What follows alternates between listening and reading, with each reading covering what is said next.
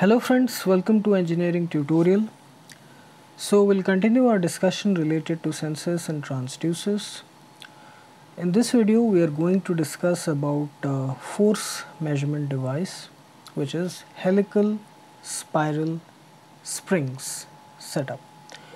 Okay, so as it is mentioned, it will be used for the measurement of force. Okay, basically it is used for weight measurement in weighing stations, also in various places where we need to measure the weight, for example weight of grains, groceries or anything like that. So this spring kind of system, it comes with a hook where you hang the the object which is to be weighed, and then it gives the readout. So generally it comes with a digital display. So it employs first converting this force into suitable electrical signals with the help of a suitable secondary transducer, then proper signal conditioning to give a digital output. So basic principle of helical spiral springs is that it consists of a spring in the shape of a helical structure, and there are three important parameters that are very important from the design point of view. First is the angle between each coil. Okay, in the shape of the helix, it is the helix angle in which the spring is coiled. That angle alpha, that is very important, and it is kept within 6 degrees. Okay, and then another important parameter is the coil radius, the helical coil radius, which is capital R. Okay, the mean coil radius from the center to the either extreme points. And then another important parameter is the diameter or radius of the each coil turn, that, okay, the coil material which is used. So that is also very important. These three parameters, the helix angle alpha, the mean coil radius, okay, the turn, depending upon the turn, the coil radius is determined, which is capital R, and then the coil material, okay, the coil thickness or the radius, small r. Okay, these three things are very important. So what happens is that at this point a hook is provided. From this hook we hang the object which is to be weighed, which is to be measured, the weight of which is to be measured. It exerts a downward force, okay, because of its weight, the acceleration due to gravity acting downwards. W is equal to mg, and because of this helical spring, it will undergo expansion. This is the we have already discussed it in waves and oscillations also. Again we will repeat.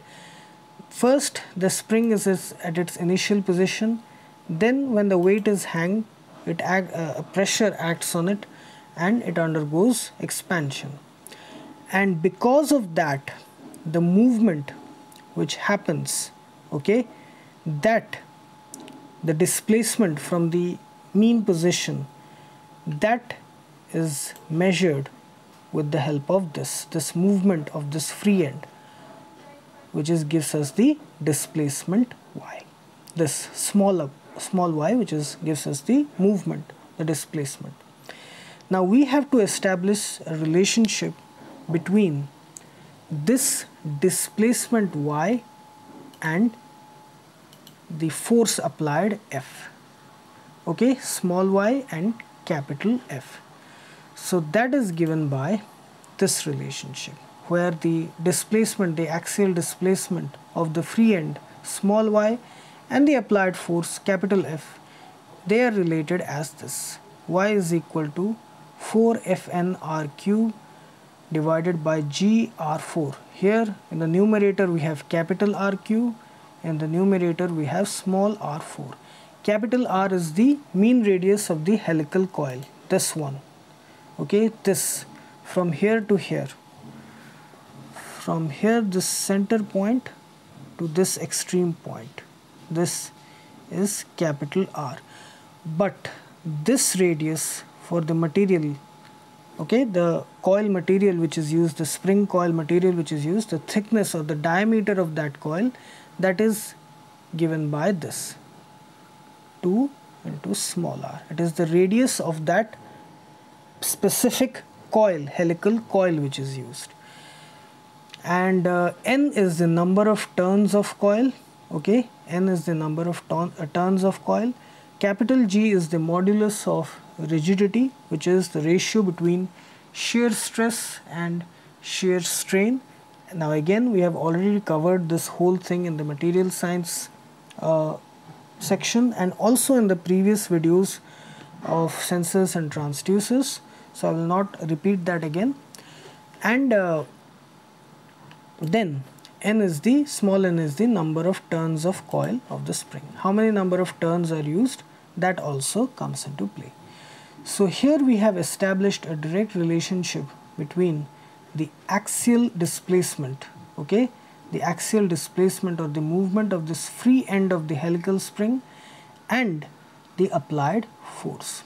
So because of the weight which is attached, the spring undergoes compression and expansion, and as a result of which the free end of the spring, it undergoes movement, and then we have converted this movement into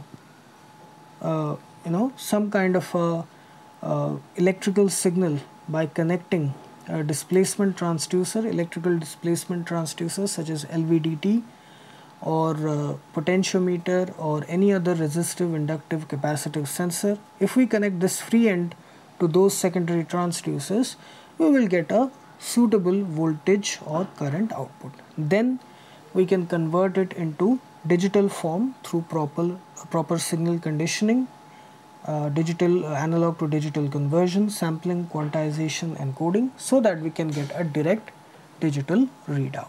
This is the basic operation.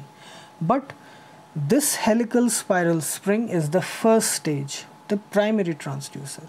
So helical spiral spring is the primary transducer. It does not give us a electrical output. It does not give us a voltage or current output. It only gives us mechanical movement, displacement of the free end. That displacement has to be converted into voltage or current depending on whatever type of secondary transducer you want to use. Okay, like I said, LVDT, potentiometer, any type of transducer that you want to use, you can use.